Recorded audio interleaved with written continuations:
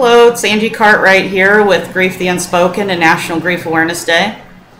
Today I thought I'd go ahead and sit and talk with you a little bit. I've had a lot of requests for my story. You know, you guys sometimes hear it in bits and pieces, and I'm going to try to briefly tell you a little bit about myself, how I got here to this point, about National Grief Awareness Day, the importance of it, and my hopes for the future, for the grieving community, for grief itself. So here we go. I think you guys know my story as far as when my mother passed away. That's how you guys caught me back in November, or a little bit after November 2010. One morning, you know, you get that call, or you have someone come to your door, and I had someone come to my door and tell me that my mom had been found. She had had an accidental overdose. And here we are back in grief for me. I had been grieving since about the age of 5. I found my sister, who was 11 months old, passed away. I had to wake up my mother and let her know that my sister didn't look right. And that was really the beginning of a lot of years of loss, and a lot of years of living two different lives, a lot of years of trying to cope with grief by myself. We all know about the isolation, the taboo subject, needing to be better overnight, all the cliches you guys hear us talk about all the time. Those things were happening on an everyday basis. Nobody knew what to do with me. You move up to the age of 14, my uncle, one of my favorite uncles, had committed suicide. I watched my family tell my mother, and she dropped to her knees. I lived in alcoholism, was raised in alcoholism and drug addiction. And for you, those that don't know that, I have found that we grieve in those kinds of losses too, loss of security, loss of trust. We lived in foster care. And in 1996, I was a young married wife, and my husband and I had been in a severe car wreck, and he didn't make it. And so by that time, and let me back up, right before that, my grandfather had been found. They said it was suicide. The family thinks that maybe something else happened to him, that maybe he was murdered. So after my husband passed away, I just really tipped over into isolation. I used alcohol. I used anything to get me out of that moment, out of that pain. In 2003, I started to start my story of healing. Started to claim my life again. Started to reinvent who I was, because as we all know, every death you experience, I think a part of you leaves with that person. Well, here we are. You know, we've experienced a loss. To us, no matter what, it is completely traumatic. It doesn't matter how, who, why, how long you've known them. It's traumatic, and our hearts are broken. And how do you return back to life after something like that? So you go on the best that you can. And so let's speed it up to 2010. I got that message the morning that my mom had passed away. We go to the funeral, and we try to, you know, do the last thing we can do for our family, which is give them a beautiful ceremony. And then you go home. Calls stop coming. The food maybe stops coming. And the door's shut. And you're broken.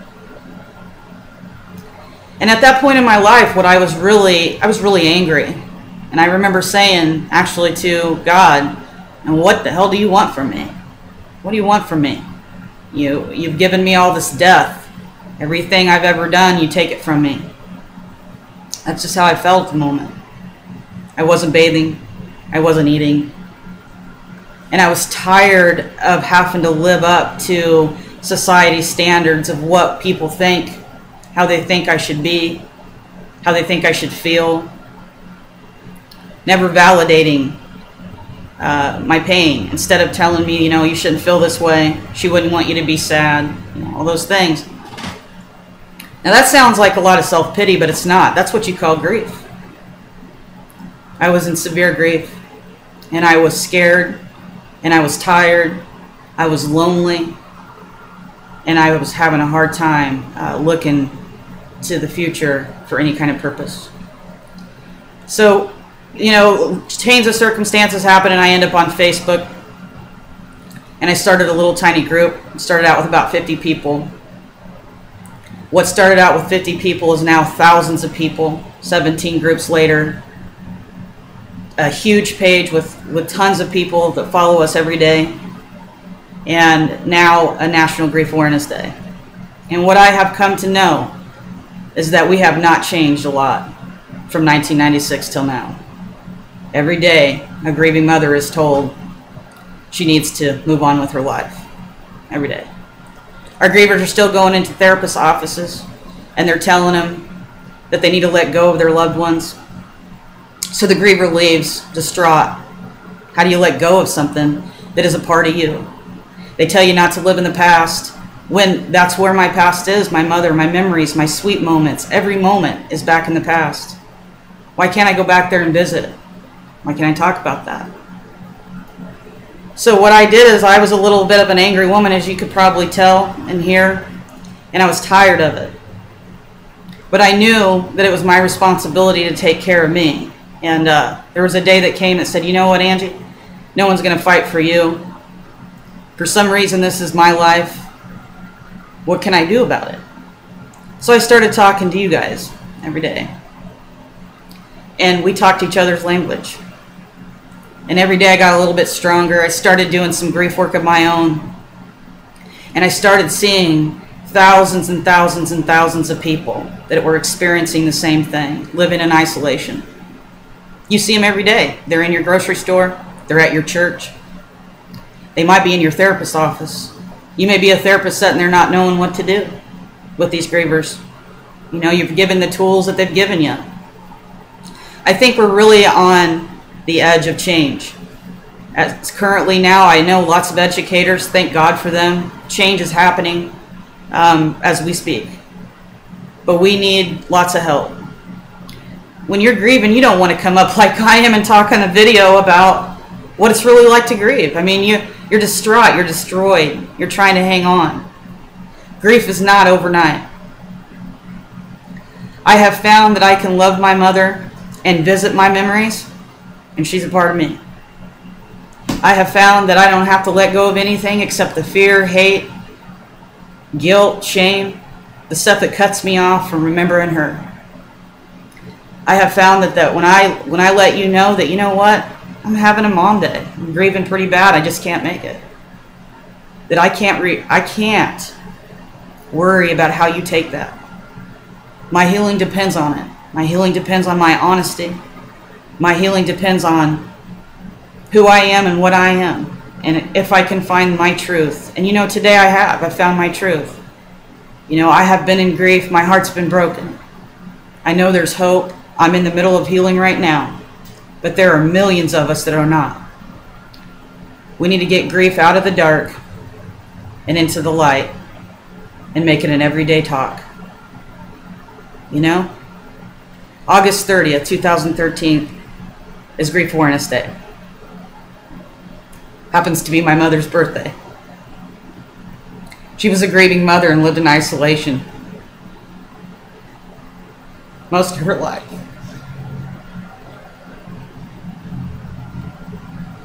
No one understood her, not even me. I myself told her the same cliches, not knowing what to do. See, this isn't about tearing somebody up for what they're saying. It's all they got. Ask yourself how many times you've passed on something to somebody because you didn't know what to do. So let's reteach it. I don't want another mother living like my mom has. I watched her run out of our home from the age of 5 years old for someone to save her baby. She cried a lot of nights by herself. My closed groups are for you. That's what they're for. It's okay to be sad. It really is. It's okay to feel those things, even though it can be really scary. So here I am. I've lived a life of grief. I think I lost my mom more when she was living than I did when she passed. I honor her today. And I honor you, my friend. If you're grieving, it's okay. Share our stuff. Let's re-educate. You know, it's kind of sad we have to do that. But I think about my child or my friend, when they lose somebody, what they have to live through after. Because we lose a person, we bury them, and that's only a few moments. But then we have to keep moving on. And your heart stands still. Let's go back and visit those people and allow them to be broken. Allow them their hair a mess, their house a mess. Allow them to just be. The more we can talk about it, the more freer we'll get. So I need your help. What I need you to do is share this video, share our website, National Grief Awareness Day. Help us to educate people. Share your story. And on August 30th, we want you to take some kind of butterfly in any way. You draw it on your wrist, you take a picture of it, you send it on Facebook. You can make pins and wear them on your shirt. You can make huge signs if you're an educator. It's time to come out of the dark. Thank you everyone for supporting me so far. We're just getting started, but it takes all of us to help those who live in the dark. God bless.